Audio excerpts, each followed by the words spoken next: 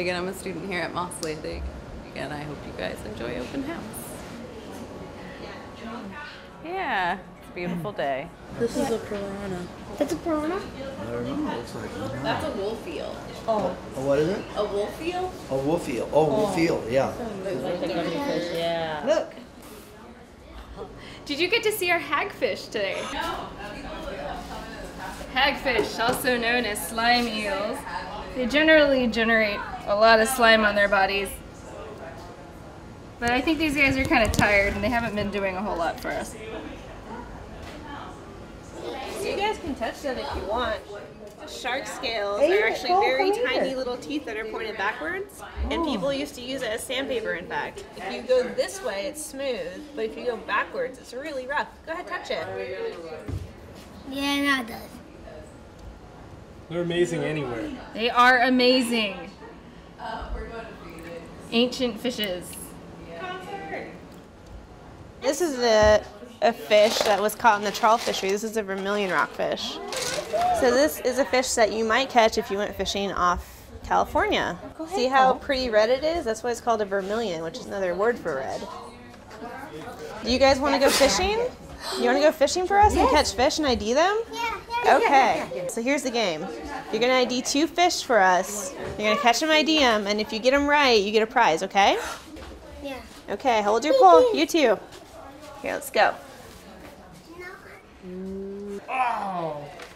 Which one did Aiden get? Okay, there's your fish. So there's 2 cards to help you ID all the fish in the game.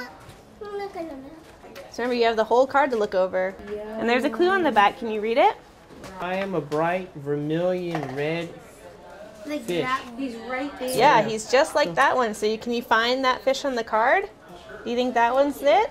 I mean, it looks really close. This one. It is that one. See, fish come in a lot of different colors, even within the same species. Remember to mark them on your sheet, but now you get to pick a prize. So there's stickers and tattoos. I want the tattoo. What do you say? Thank you. You're welcome. Age sharks and rays and fish is we count rings in different structures. Yeah, so it's just like rings on a tree. Very cool. Yeah. And then for fish, we use their ear bones, and they do the same sort of thing where they lay down bands in their ear bones. Each pair of bands is 1 year. It's not a light and a dark band together make 1 year? Mm-hmm. Oh, okay, it is that way. For most species. Some species are weird and don't, but by and large, it's just 1 year, 1 band. Wow. So it's just like rings on a tree.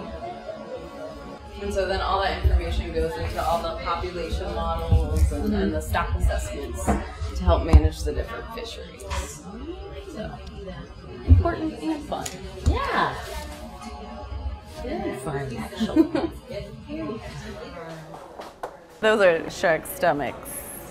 Yes, blood in the stomach. It looks like they ate a lot of blood. It's just a candy stomach. It's filled with Jell-O and gummy candy. But so the kids can come through. All right, now squeeze it out. Squeeze the stomach out into a cup. And oh, look at that. What kind of shark?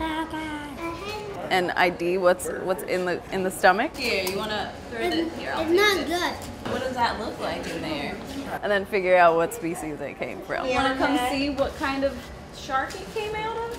Come here. Here, hold this. It's pretty exciting. Do you want to see an awesome disappearing trick? So why are so many deep sea creatures red? Oh, Yeah. You cover them up with blue light. The red fish disappear. Now you see them. Now you don't. Marine biological magic. It was confirmed by multiple people. They're like, to be whoa! amazing. And I'm like, Good job. It's amazing. Nature is awesome.